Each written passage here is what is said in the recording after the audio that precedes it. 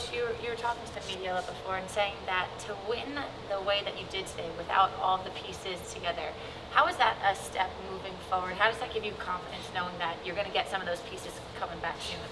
Yeah, it's probably not realistic to think that everybody's going to play well every night, okay? So what you have to have is you have to have enough good players play well every night. Doesn't matter if they're the same ones.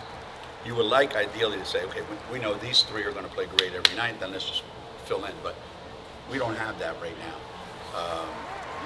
So going forward from today's game, we saw that we have some really key players that didn't play well today, and yet we still won and won, pretty impressively against a really good team. So I think the confidence is, we haven't played our best yet. You don't want to leave a game like today and go, man, that's as good as we can play. So there's a lot ahead of us, a lot of growing for us ahead. When looking at a key player who did play well today, Aaliyah Edwards, you mentioned that she was doing the little things better. Yeah. What specifically were those little things she did better? What made her such a good player last year was how hard she ran the floor, how hard she worked, how aggressive she was defensively, how physical she was on the boards, and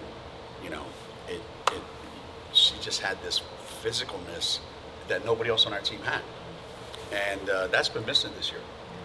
So to get that back and see her play the way she did, and make a couple shots, you can't just be guard, three-point shot oriented.